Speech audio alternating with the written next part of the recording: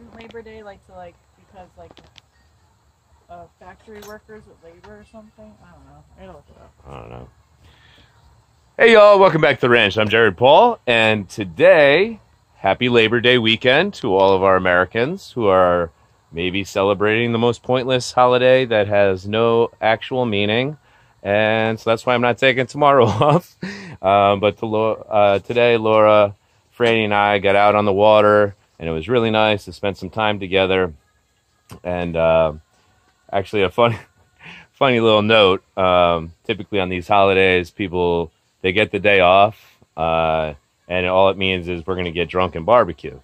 So I recently had a good conversation with my buddies at Back Garden Bonsai. Ian, he was saying, you know, I like this food, that food, and American food. And I'm like, okay, well, in Ireland, what do you consider American food? And of course, good job, America. It's what we're known for is the worst of the worst. Philly cheesesteaks, French fries, burgers, and things of that nature. Yes, granted, they are absolutely delicious. However, I rarely, if ever, partake in the actual full event. If anything, I'll do like a bunless burger on a salad. But for those of you who are not in the U.S., and this is your view of the United States cuisine, I just want to make a couple of notes.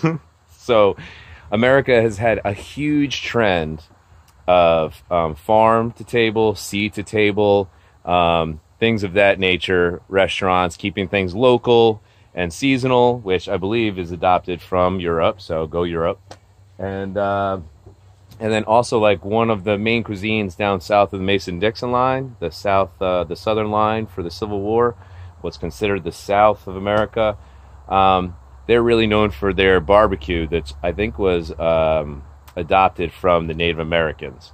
And so that's like pig and beef and fowl, smoked low and slow on a smoker, and then either given like a vinegar-based, like a more savory sauce, or like a sweet spicy sauce, or just a dry rub, depending on your region of the United States. So if you do come to the United States, remember that we're like 11 different cultures here, all built up from different European and foreign countries. So we have a lot of different cuisines that have become like hybrids from traditional other cultures. So you travel to the U.S. in the future, post this friggin' pandemic, when we can actually travel again, definitely check out all the cuisines. Do your research and get some. And if you actually want some help with it, like, write me. You know, my wife does her own like home catering, organic food, farm to table business, whatever seasonal. So like, I don't have the knowledge, but all I gotta do is ask Laura. So anyways, let me get back on topic. Today, it's all about doing the bonsai with the bride. So we had done this initial planting of 3. I don't remember when she got me these 3, maybe my birthday last year. But we did a really cool planting in some bonsai supply, mixed sediment soil. And so this is supposed to mimic like a tropical pine or a big old palm tree, depending on what it does. This is like the low growing, awesome, cool trees that they have there that are just completely gnarly.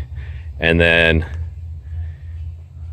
I don't even know what to call this. It has some huge spikes. So we'll take a look at that. And then along the same lines, my bonsai anniversary is right around Valentine's Day, another pointless holiday in the United States, and that's middle of February. And so Laura had got me a string of hearts for this side of the Libra symbol. I'm a Libra, and the Libra sign is the only inanimate zodiac sign, but it involves the scale, so you're supposed to have balance. So we had a string of hearts, which are much smaller leaves, on the left, and then this. All right, for the next shot, I'm going to totally get the name of that. I cannot remember. But if I recall, it's indigenous to one specific region in the world. So I think it's just been awesome. It's grown really well as a vine. It was tiny and maybe had 2 of those heart-shaped things, heart-shaped leaves, nodes. It's like a succulent cactus. Hoya. Hoya. A Hoya, Hoya. Yes, a Hoya vine. So what we're gonna do to even it out, because the string of hearts was a jerk and it didn't like it dry, it didn't like it wet, it didn't like it sunny or in the shade since we got it. So I really just pulled it out of its soil and said, screw it. So now we got to keep it even in the true sense of being a Libra. Without further ado, the absolute longest intro in Jarhead Bonsai history. That's what's coming up on today's episode of Jarhead Bonsai.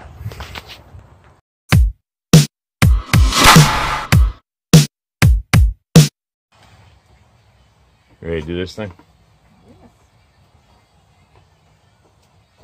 So Laura just looked up all the facts about Labor Day and about the Hoya and where it's from. So this Hoya, this heart-shaped vine dealie, that's out of Southeast Asia. So that's pretty cool.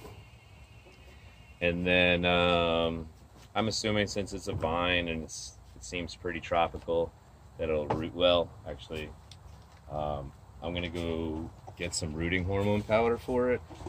If you wouldn't mind taking a look at this bad boy and then maybe telling them what the hell Labor Day was for. You said like too many facts for me to remember, baby. I don't remember.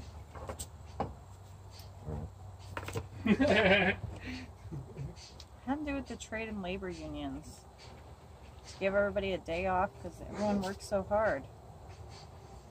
In the US, and then Canada, I believe, also celebrates Labor Day the first Monday of September. And it said 80 other European countries celebrate like International Workers' Day, and that is May 1st, maybe? Don't quote me on that. But it's basically a day to appreciate everyone's hard work and to give us all a day off. Except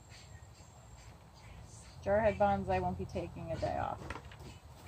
But that's what the holiday's for. It's to appreciate all of the labor unions and people's hard work and to give everyone a day off except for him. He's not allowed. Well, and you know, I do that like often because it's like, don't tell me when to take a day off. I work for myself. He has to I got like some sort of attitude about it. Always.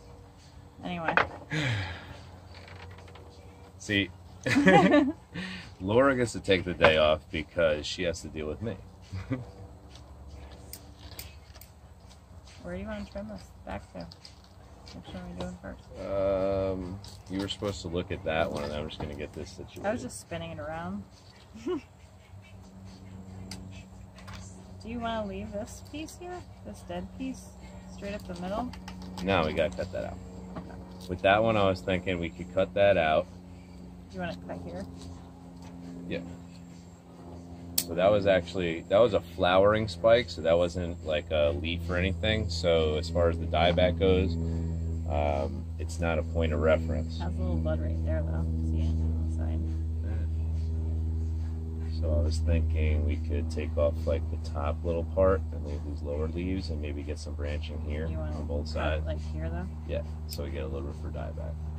With any tree, succulent plant that you're not used to working with and you don't know how it's going to react, you always want to err on the side of caution. So cut closest to the inner node above what you're keeping. And then if it dies back and it's woody, then, you know, a month later or so, you just nip that little woody tip off, but you don't risk ruining the leaves below it because sometimes that's all the energy that the tree is getting. Each one put in something? Totally. We'll put them in with the lemon tree. Okay. Yeah. All right. That looks better already. What else do you want? So, well, this little guy I love. I just want it to be crazy and gnarly and all that. So maybe if you see like some nodes that are just intersecting and growing into each other, you just twist them off. You don't have to cut them.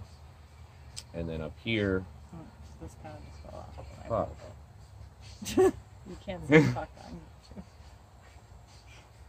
I just went to move it. Okay, so this is going to be part of a planting with these. It's Sorry. got some cool aerial roots. It's not your fault, it happened. So anyways, this thing's like kind of crawling everywhere and being cool. And what I did is I turned it so that this part is away from the window so that it grows back, because I didn't want it to be like so cascading that that it snapped the trunk, and well, the baby one that happened on. So I guess my instincts were correct. But then like this one, think about this, like we have a lot of lower nodes in growth. We have these 3 really healthy. All right, y'all, so I'm not sure when it shut off. I'll see that upon editing, but anyways, if you missed anything, Laura made a chop, making a cutting out of the longer piece of our Hoya from Southeast Asia, and it was in the same type of medium, nice and light. All right, y'all. My camera, I don't know if it was overheating or just intentionally being a jerk. It didn't get a lot of our awesome content, in my opinion, but this is the finished product. Laura pruned this bad boy up. It's way better, fits within the pot. We got this little cutting started, so we got some symmetry in my planting. And I got to spend some quality time with my bride. If you haven't taught your kids or your wife or your husband or your boyfriend, girlfriend, whatever it is, about your art form, like obviously sometimes you need alone time and there's that time with your trees, but at other times it's like, you know what, if you share it together, then there's no resentment. That's time spent together. You're both learning together, and we have completely different views on things, so it really helps so that you can collaborate to get a better planting. So my gorgeous overthinking wife Laura, the Cancer zodiac sign, and myself, the Libra, we truly enjoy this together. And anyways, thanks for watching, thanks for sharing this with us. Keep growing, enjoy your holiday weekend, and we'll see you soon from the ranch. Cheers, y'all.